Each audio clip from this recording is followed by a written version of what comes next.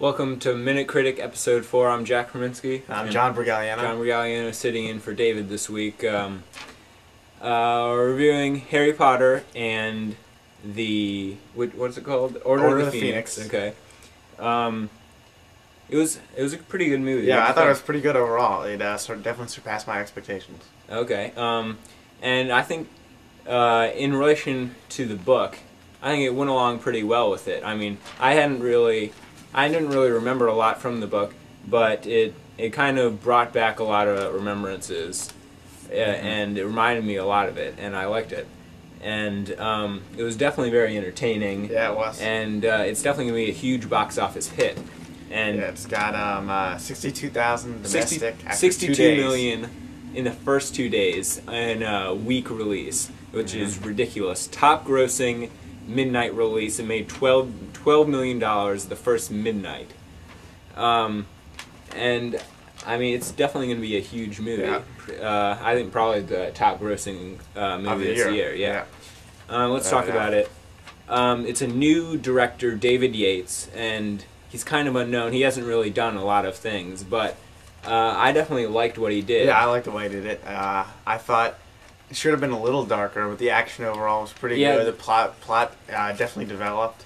There were some jokes, and yeah, Hermione is gorgeous in this.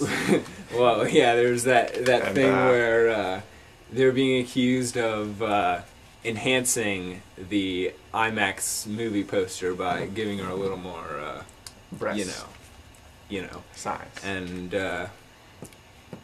I was a little disappointed by, in the movie. They could have been bigger, overall. Thanks for just putting it out there, John. But yes, they could have. Okay, well, David Yates, I thought he did a good job. I don't really know why they switched directors. Do you? No, but I mean, I don't see any problem with doing it. I thought this one was edited a little more. It was a little shorter than some of the other ones. Well, it's the longest book and the shortest movie. I think one of my criticisms of it is, well, I think a lot of reasons why people like the books and like the movie so much is just like the aspect of their everyday life that goes into it. And I think by cutting this one down, they cut a lot of that stuff out.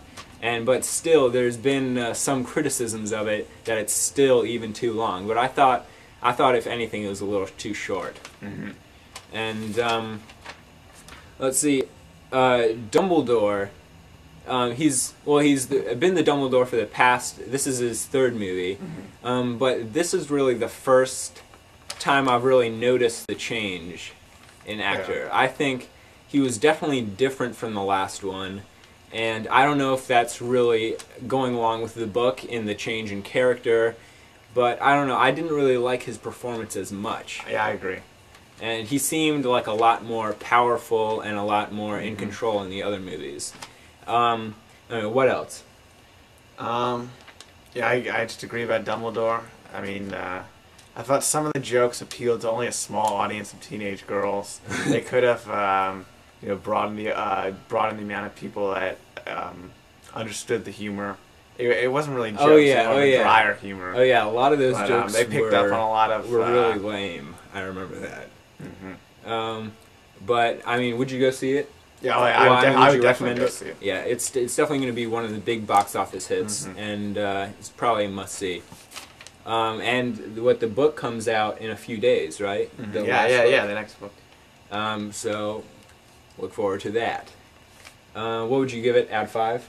I'd give it a 4 out of 5. I thought they could have developed the plot a little more, made it a little longer, because although the ending sequence I thought was like a great action sequence, I didn't think you felt as emotionally connected with the characters and the plot because they didn't spend enough time developing it. I just thought a little longer.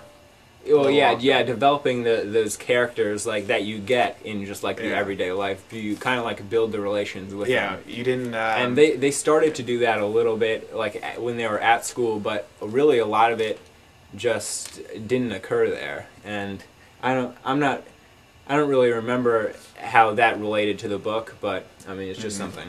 No, I thought this was the best of the Harry Potters actually. You did? Because I thought the whole thing about there's a change in takeover at Hogwarts, Oh yeah. which kind of resembled I can relate to some of that, the bureaucracy in schools, so I found that humorous. But it could also be seen as maybe more of a political thing, like maybe a dictator taking over and implementing a lot of rules. Yeah. Well, I don't know if the book was really. I don't know. I don't know if J.K. Rowling was going for it, but Let's see. There's something else I wanted to say. I can't remember. Maybe I think I really liked the camera angles and the filming.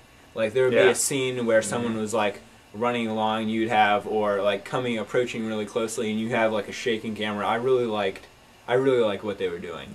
And I mean, Harry Potter's the series haven't really been big award winners. I mean, they've only been nominated for a few Oscars, but those are mostly in categories like music and costume design. I mean, which they were still great in.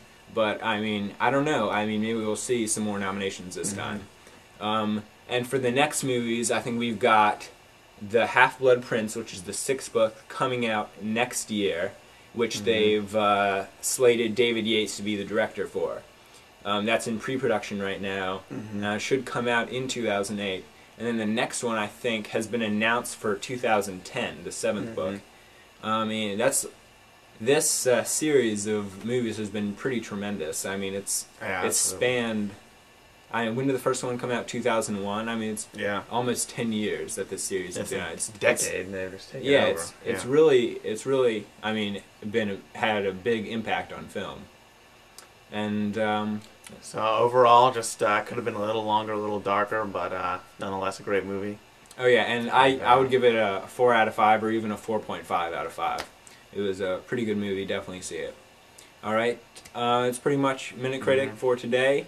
I'm Jack Rominsky. I'm John Brigaliano. That's it.